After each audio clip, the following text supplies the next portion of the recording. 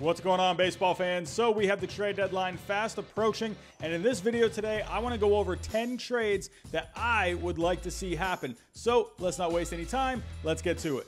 At number 10, I have the Texas Rangers trading Mike Minor to the Atlanta Braves for pitcher Victor Vodnik and outfielder Trey Harris. This to me is the most no-brainer trade out of the bunch, with the Braves starting pitching decimated due to the loss of Mike Soroka, Sean Newcomb, Mike Foltynewicz, and not having Cole Hamels at all so far this season. They desperately need someone to help out Max Fried. The Rangers are going nowhere, and with a need to stash as many prospects as possible, trading Mike Minor to the Braves for a couple of prospects would do the Rangers some good. At number 9, I have the Kansas City Royals trading Trevor Rosenthal to the Cubs for Corey Abbott. The Cubs find themselves as one of the better teams in the National League, but one area they could use improvement in is the bullpen, where they currently rank 26th.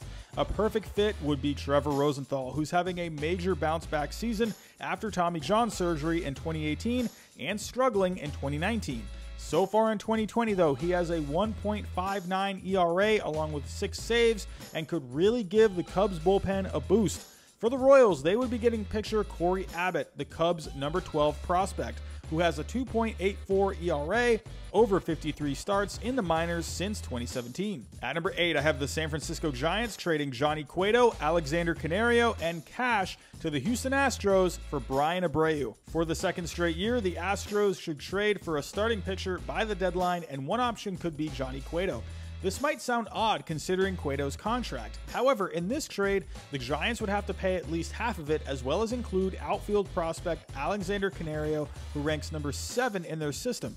The Astros would just have to send back their number 5 prospect, right-hander Brian Abreu. I think this would benefit both sides because the Astros get a veteran starting pitcher to go alongside Zach Greinke for the playoffs, as well as a solid outfield prospect in Canario, while the Giants are able to get out of Cueto's contract as well as get a good pitching prospect in Brian Abreu. At number 7, I have the Red Sox trading Michael Chavis and Matt Barnes to the Miami Marlins for Edward Cabrera. The Red Sox are in desperate need of young and talented starting pitching, and the Marlins could use both offense and bullpen help to try and make the playoffs, considering they rank 25th in offense and have the second worst bullpen in the majors.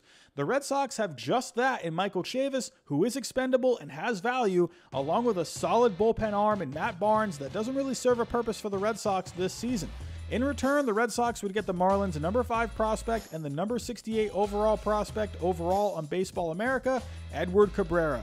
With Chavis and Barnes, the Marlins are getting a cost-controlled young power bat and a seasoned bullpen arm. In Chavis' rookie season in 2019, he hit .254 with 18 homers and 58 RBIs, while Barnes has averaged a 3.88 ERA, a 3.25 FIP, and over 14 strikeouts per 9 since 2018. With Cabrera, the Red Sox are getting a future stud on the mound that can sit in the mid-90s with his fastball, a plus slider, and a solid changeup. In 2019, between single and double A, over 97 innings, he had a 2.23 ERA along with 116 strikeouts. Overall, I think this would be a good deal for both sides. Coming in at number 6, I have the Pittsburgh Pirates trading Joe Musgrove to the Angels for Brandon Marsh. This is a simple trade, but would involve 2 big names. As of right now, the Angels are pretty much out of the playoff race, but that doesn't mean they can't retool for next season, similar to what the Mets did last season when trading for Marcus Stroman. As of right now, the Angels starting pitching ranks 19th in the majors, with only Dylan Bundy making any kind of an impact this season.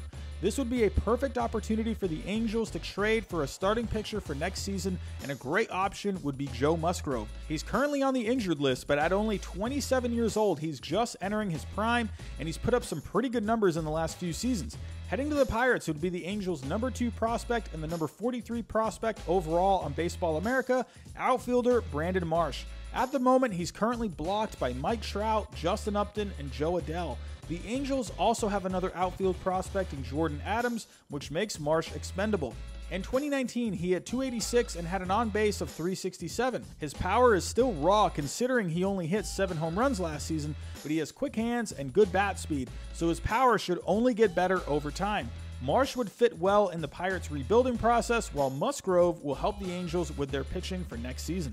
At number 5, I have the Boston Red Sox trading JD Martinez and Jackie Bradley Jr. to the Cleveland Indians for Ethan Hankins and Lenny Torres. The Red Sox fire sale continues as they trade one of their best bats in JD Martinez, as well as the 2018 ALCS MVP, Jackie Bradley Jr.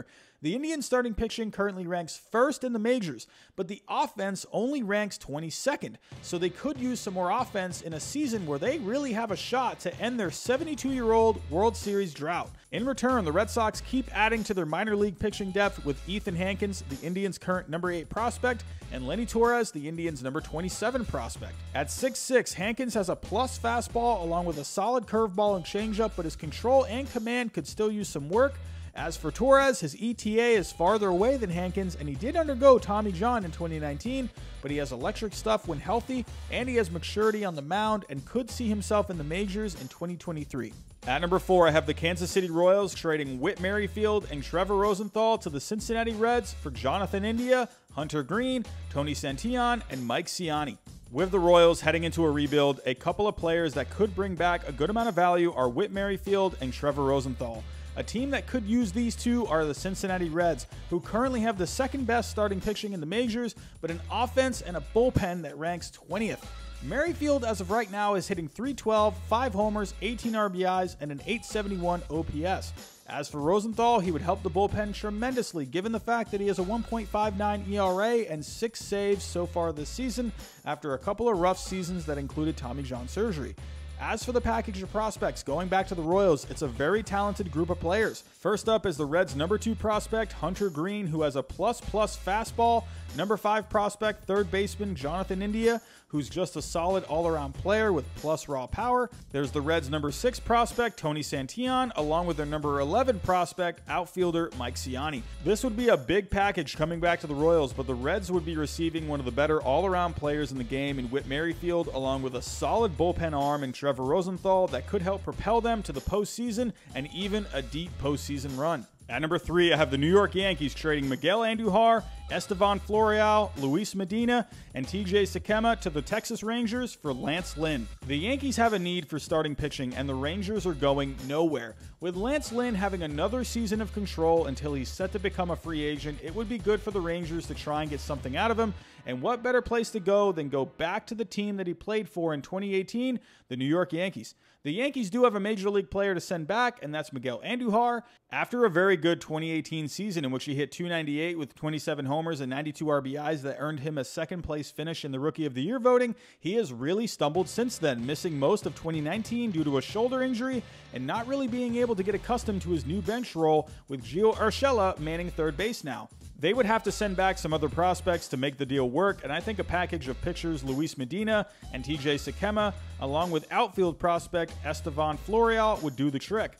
Garrett Cole desperately needs help in the rotation, with Masahiro Tanaka, James Paxton, Jordan Montgomery, and J.A. Happ not showing much effectiveness so far as of yet. With Lance Lynn having a great season in 2019 and this season so far, he would be a perfect fit for the Yankees and would be a vital piece for a World Series run. At number 2, I have the Cincinnati Reds trading Trevor Bauer to the Minnesota Twins for pitcher Matt Serratino and outfielder Mizial Urbina.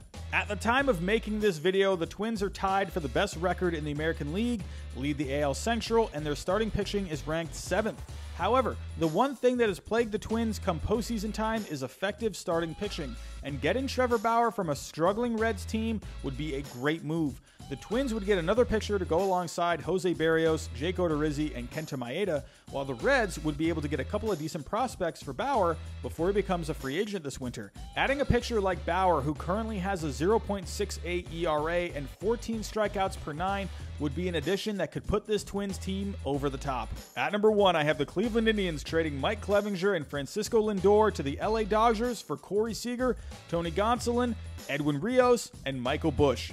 The blockbuster trade I want to see the most is the Dodgers acquiring Francisco Lindor and Mike Clevinger. In return, the Indians would get Corey Seager, Tony Gonsolin, Edwin Rios, and Michael Busch. I think this trade would benefit both sides, and here's why. First off, the Dodgers would be getting one of the best starting pitchers in the game in Mike Clevinger, who has a 2.92 ERA and 10 strikeouts per 9 since 2019. This would only strengthen a rotation that currently ranks 3rd in the majors. They would also be getting one of the best all-around players in the game in Francisco Lindor, who is off to a slow start in 2020, but he's averaged 29 homers along with an 835 OPS in his career. In return, the Indians are getting a package that would still keep them in the World Series conversation. First up is Corey Seager, who's having a great season so far, hitting .298 with 7 homers, 20 RBIs, and a .925 OPS. Along with Seager, the Indians would receive young right-hander Tony Gonsolin, who has a 2.14 ERA over 54 career Major League innings, Edwin Rios, who has 4 homers and 47 at-bats but hasn't gotten a lot of opportunities, and Michael Busch, who was drafted 31st overall in the 2019 draft and is currently the Dodgers' number 6 prospect. Another aspect to take note of is the Indians would be able to get rid of Mike Clevinger, who's currently in the Indians' doghouse after breaking COVID-19 protocol and not being honest about it, along with the fact that he's a free agent after 2022. Overall, this would really cement the Dodgers as the best team in the major leagues while also giving the Indians a package of players that will still keep them in contention, as well as providing the Indians a boost in youth. So those are the trades that I want to see happen. Tell me your thoughts down below. Tell me what trades that you want to see. But that's all I got for this video. Thanks for watching, and I'll talk to you next time.